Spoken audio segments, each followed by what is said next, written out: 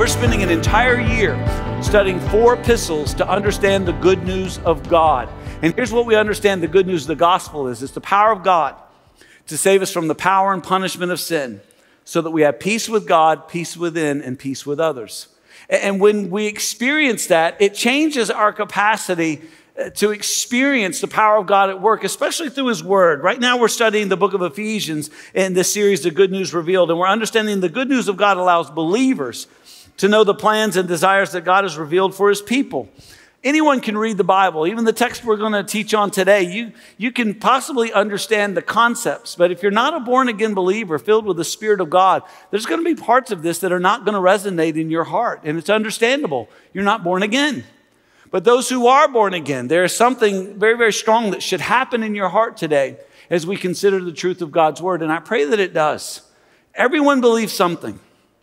Everyone here, everyone you know believes in something they believe is right and true. And that's their gospel. That's their good news. And it's very important to realize that's going to affect all of your life. Here's what we say. Many of you can say it with me. The gospel you believe determines the life that you live and the emotions you feel is determined by the gospel you believe. I believe in the gospel with my whole heart. And I have peace with God and I have peace within. And as far as it is up to me, I have peace with others.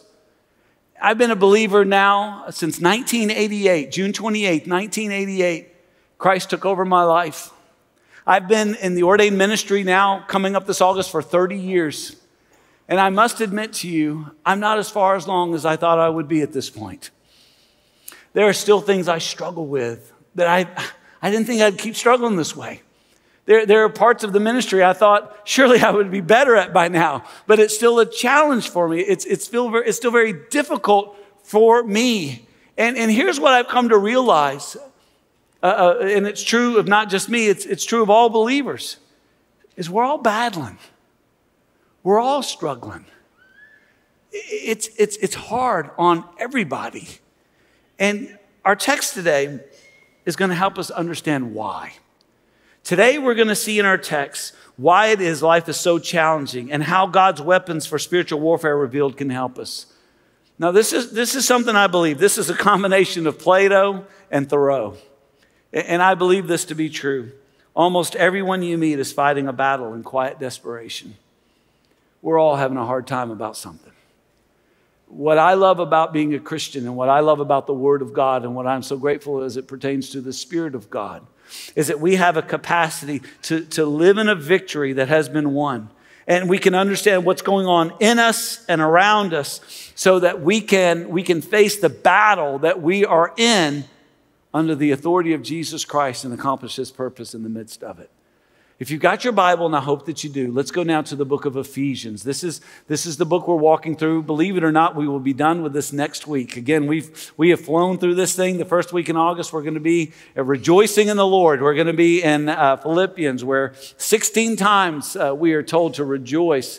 But today we're going to talk about spiritual warfare. You should be in Ephesians chapter 6. Our text is verses 10 through 20. Wesley's going to come and read verses 10 through 12. Let's all stand together in honor of God's word. Again, we're in Ephesians chapter 6, and Wesley's going to read 10 through 12. Go ahead. Finally, be strong in the Lord and in the strength of His might. Put on the whole armor of God, that you may be able to stand against the schemes of the devil. For we do not wrestle against flesh and blood, but against the rulers, against the authorities, against the cosmic powers over this present darkness, against the spiritual forces of evil in the heavenly places. The grass withers and the flower falls, but the word of the Lord remains forever. Amen. Amen. Well done, Wesley. If you would be seated and pray now for the preaching of God's word. We live in a broken world, and I don't know many who want to argue that point. Our world is filled with sadness and suffering and dissatisfaction, and that is a result of brokenness. When we talk about reality, we use 3 circles to help us understand what's going on. And we understand that the world is broken. We are born without peace with God, without peace with Him, without peace with others. And so long as that is the case, there's always going to be sadness and suffering and dissatisfaction. But that's not the way God made us to be. The reason why it's so challenging and difficult is because when God created all things, he made them in harmony. God's design is harmony. And why this is so hard is because we were not made for a world like this. We were made for a world where we have peace with God, peace within, peace with others. But that's not naturally what is happening. There is pain and suffering in the world. Why? Well, because of sin. Because sin has entered the world. And because there is sin, there is brokenness. And in brokenness, there is sadness and suffering. And there is dissatisfaction. Now, this God, this great God who loves us and created all things to be in harmony, he existed before anything else did. It's important from time to time to think about what was before there was anything. And there was, and there is, and there always will be God who is Father, Son, and Holy Spirit. And as God, as Father, Son, and Holy Spirit existing in eternity past and will reign in eternity future and now reigns over all, there is this one reality that reigns in the existence of their identity and in their relationship to one another as one God in three persons. And that is this. This is 1 John 4:16. Here's the reality of our God. God, say it with me. God is, he is love. Before anything else was made, there was God, the Father, the Son, and the Holy Spirit wrapped in love. This God was completely satisfied in and of himself.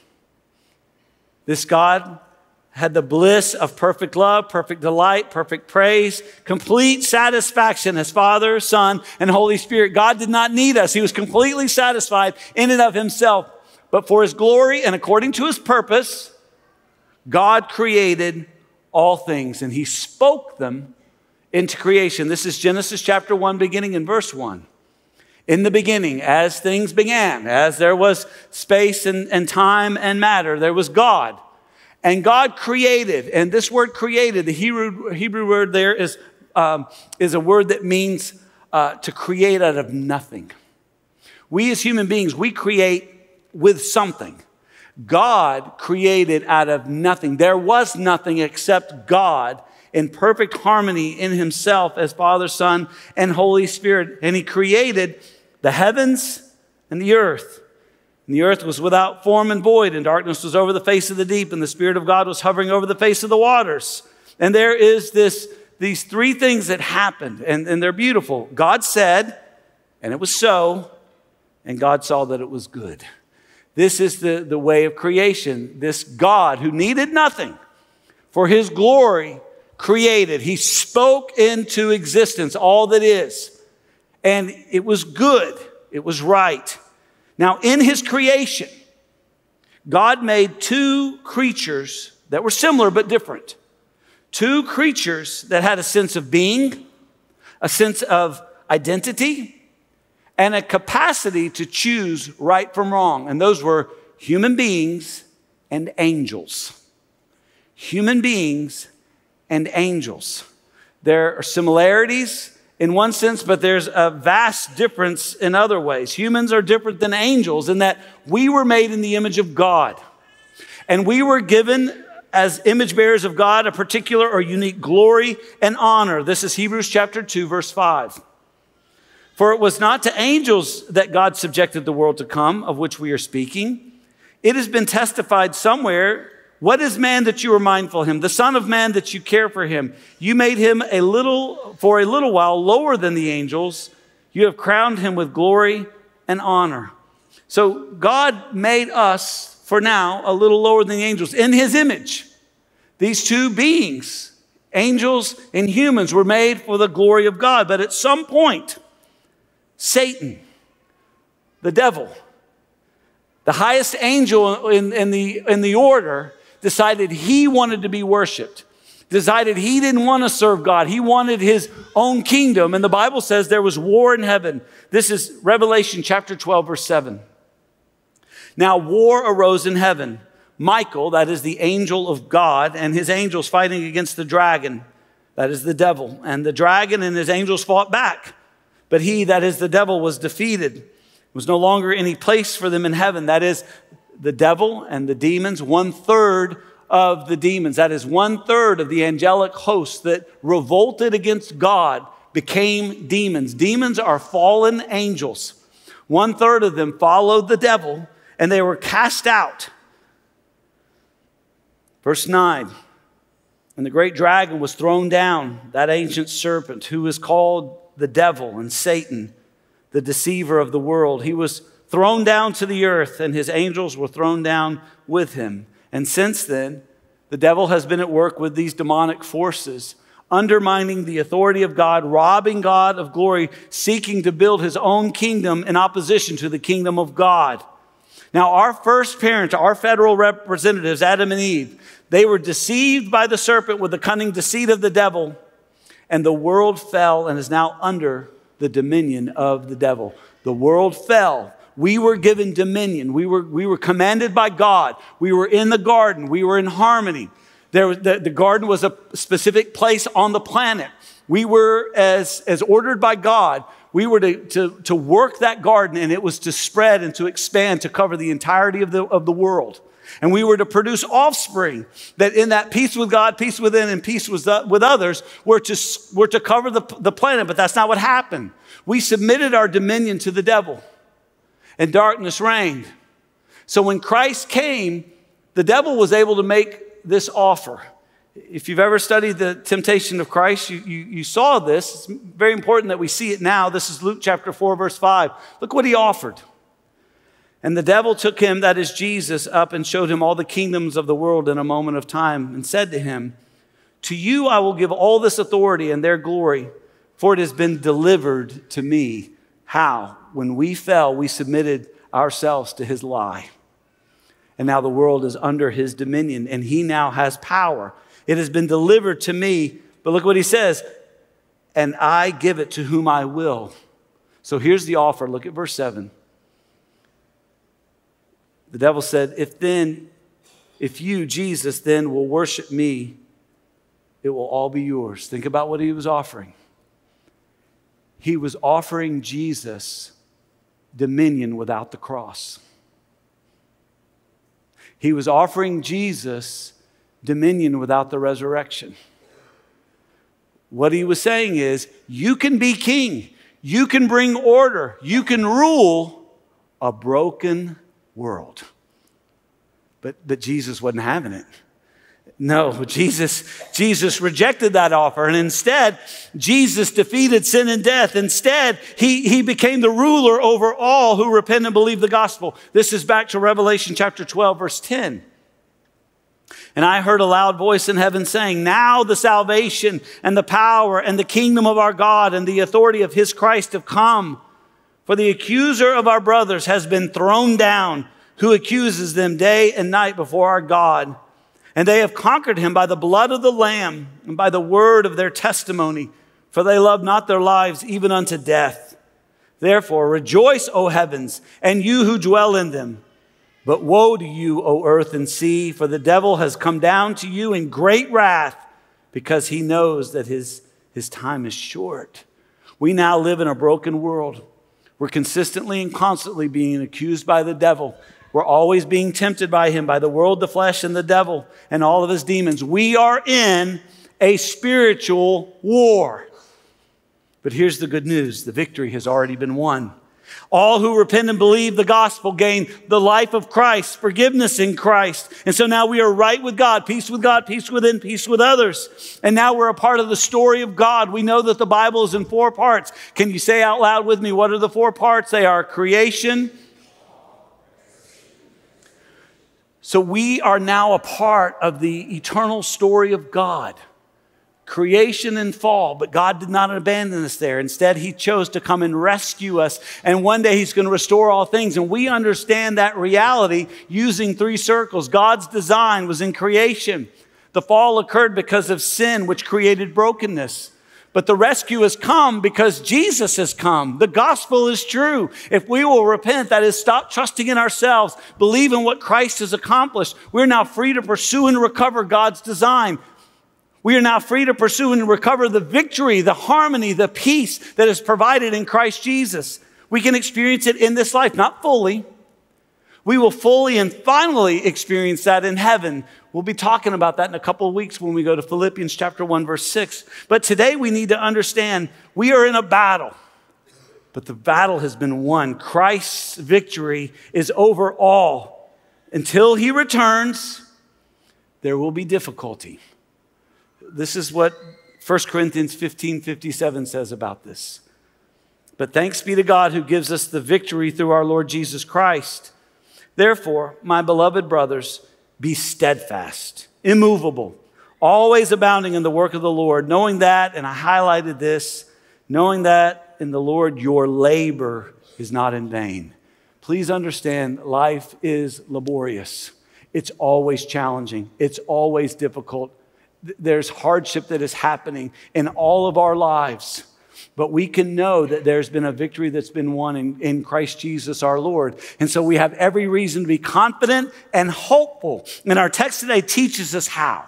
How it is we live in this victory as we face our daily battles. God's weapons for spiritual warfare have been revealed. And so now we can see in them what God is doing in the world and in our lives. 3 things to write down and remember. And the first one is this. God's weapon for spiritual warfare reveal that we have a real enemy. We have a real enemy.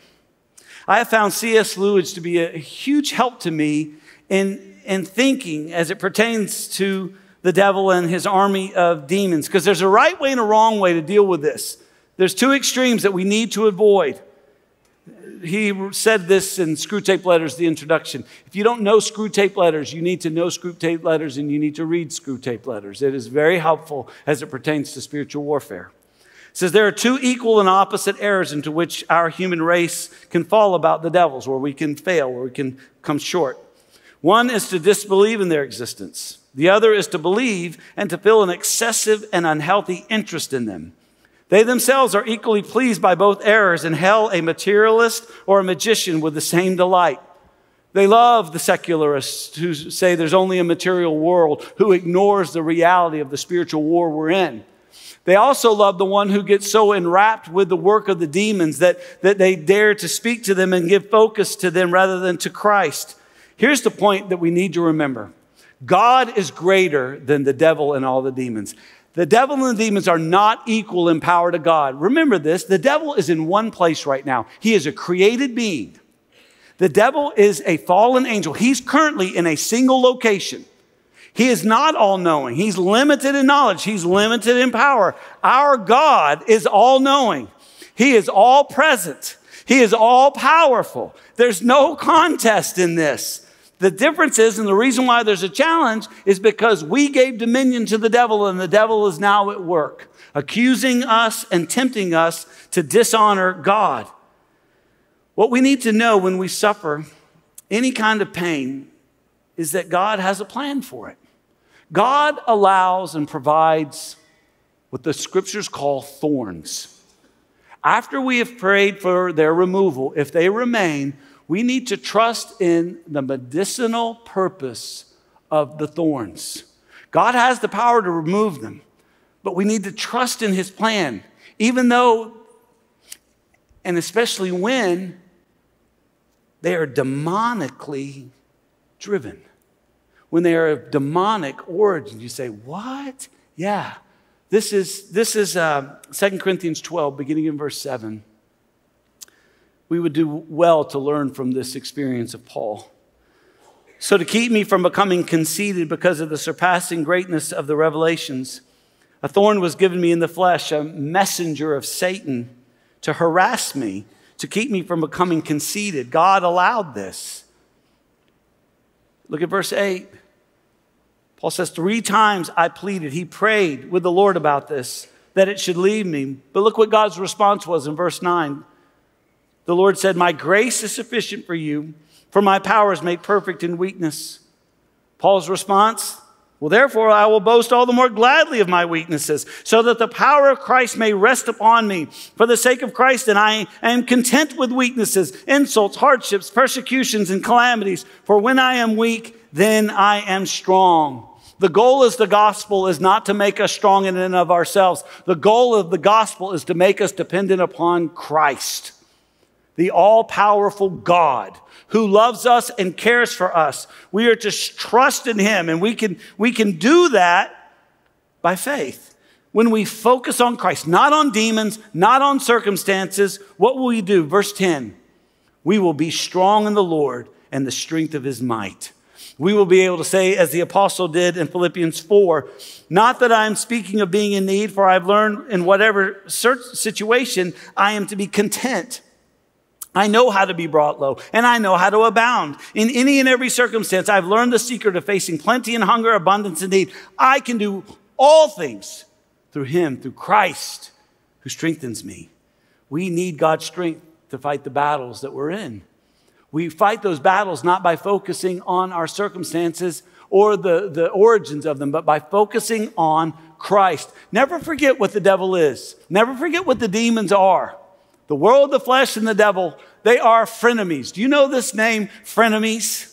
It's a construct, if you will. Frenemy is a mixture of the I shouldn't say world, it should say word, friend, and enemy. Someone who pretends to be a friend, but who is actually an enemy, hoping to cause harm. That's what the devil does. He pretends to be our friend. That's what the flesh does. It pretends to want something good for us, all the while hoping something terrible happens to us. I've seen this happen with children. I've seen this happen with adults. Oh, we're friends. We're good friends. I just love you so much. Meanwhile, I hope she falls on her face. Hey, I hope you win. Good luck. I hope they lose. I am so sick of them winning everything. As someone said this morning, with friends like that, who needs enemies, right? That's what a frenemy is. It's someone who pretends to be your friend, but ultimately is your enemy. And here's what we need to understand about the devil. He doesn't want any of us to be happy and healthy. He doesn't want any of us to be successful, but he will tolerate it if it will get us to turn away from Christ. So many people in Western culture in particular turn away from Christ because they're happy and healthy. As a matter of fact, think about if most of your prayers were answered, where that would leave you, and would you actually have the faith to continue on? See, the devil is happy for us to be happy and to have everything we want, so long as we turn our backs on God. Sooner or later, he knows that treason will come with the consequences. But in the meantime, he's happy to have us turn away from the Lord. We must be mindful of this frenemy, and we must see him for what he is. And how do we know that we are seeing him right? Verse 11 is when we put on the whole armor of God, that we may be able to stand against the schemes of the devil. The scheme of the devil is to get us to turn our backs on God. And when our perception is right, verse 12, we realize we do not wrestle against flesh and blood, but against the rulers, against the authorities, against the cosmic powers over this present darkness, against the spiritual forces of evil in the heavenly places. Friends, our greatest enemy is not other human beings. Here's the fact of the matter. I put it on the screen to remind you again. All human beings are fighting a battle in quiet desperation. Friends, those people that you think are so worried about you, they are too worried about everything else going on. You're just a detail that they hope to somehow get delight in. That's why hurt people. That's why scared people cause so much pain. Our race of human, we are dangerous people. But our enemy is not other human beings. Our enemy is the world, the flesh, and the devil. And we need to be mindful of the victory we have in Christ and realize that we have help. Second thing to write down and remember, God's weapon for spiritual warfare, they reveal that we have a real defense. Now, please lean in on this. We are fighting a spiritual battle, but God has provided, look at verse 13, the armor, the whole armor of God. So we can defend ourselves, that we may be able to withstand in the evil day, and doing all, look at the goal here, you might underline that, to stand firm. We are not to go out and create our own victory. We are to stand firm in the victory that Jesus has already won. Stand, therefore, it says, verse 14, stand in the whole armor of God. Now, let me encourage you, if that's your Bible, to write this right next to that, to remember this, because so many folks, I've read some commentaries this week, and they get so caught up in the mechanisms of the armor. Listen, the whole armor of God is Jesus. When you're looking at those different attributes, you're looking at the attributes of Jesus. What we are being told is to put on Jesus, to receive Jesus. This is John chapter 1, verse 12. But to all who did receive him, who believed in his name, he gave the right to become children of God. God has provided Jesus our rescue. We must receive him. We must put on Christ. Why? Because of what he is. What is he? Verse 14, he's our truth. Our truth, having fastened on the belt of truth. Look at the verb form, having fastened. It's already done. We've already received Christ. Look at verse 14 again. He is our righteousness. Having put on the breastplate of righteousness. We receive the righteousness of Christ. When you receive Christ, you get credit for his holiness. So that when God looks at you, he doesn't see you, he sees you clothed in Jesus. He is our peace. Look at verse 15. And as shoes for your feet, having put on the readiness given by the gospel of peace. He is our faith's object. Look at verse 16. And in all circumstances, take up the shield of faith, which you can extinguish all the flaming darts of the evil one. He is our salvation. Look at verse 17. And take the helmet of salvation. He is the word of God. Verse 17 again. And take the sword of the Spirit, which is the word of God. In Christ, we have victory. Because he has satisfied the righteous demands of God's law. In Christ, there's nothing else to bring judgment upon. The just wrath of God is now off of us because it was placed on Christ. You know this one. This is 2 Corinthians 5:21. What did God do for us? For our sake, he made him to be sin who knew no sin, so that in him we might become the righteousness of God. What does that look like? You know, right now, maybe you've heard about this. There's a bunch of wildfires up in Canada. Have y'all heard about these wildfires that are going on up there? Even last week, you noticed that our air was a little thick. This is a picture just a couple of weeks ago that was in New Jersey. That's from the wildfires. Now, interestingly, one of the ways that they are dealing with these wildfires, they're doing what is called a controlled burn. What does that mean? As the fire is approaching, they are burning out what would be burned by the fire. So guess what's happening? As the fire is coming to that area that's already been burned, the fire dies because there's nothing else to consume. Jesus Christ is our controlled burn. Jesus Christ has taken the full wrath of God and he has satisfied it. So that when the just wrath of God, when all that is harmful and hurtful comes upon us, it's already been satisfied in Jesus Christ. There's nothing left to burn. It's all been consumed in Jesus Christ. He is our victory. He is our Savior. He is our armor. He is our protector. He is our victory. Does that make sense? That's why we put him on. Because he is the win. And when we are in him, we are saved. And in him, Romans 8:1, there is therefore now no condemnation for those who are in Christ Jesus. We stand in him. We are free in him. We are victorious in him. We are safe in him. Does he provide thorns? Yes, for a medicinal purpose to our soul. Does he allow hardship? Yes. So teach us to depend on him and not ourselves. But we are not victims. We are victors in Christ Jesus. And third thing, write it down, we have a real helper. Not only do we have Christ and his victory, we have help. We have a helper. What are we to do? Look at verse 18. Praying at all times in the Spirit with all prayer and supplication. To that end, keep alert and with all perseverance, making supplication for all the saints. We are to pray, but look how, in the Spirit. Last summer, I was leaving. I was mindful of this because I think it happened like a year ago. I went out to my car and my car wouldn't start. And I saw Gary Madison. You can't miss that yellow Jeep, you know, wherever he is. It's like and I called him and said, Gary, you got to come back. You got to help me. And so he came back.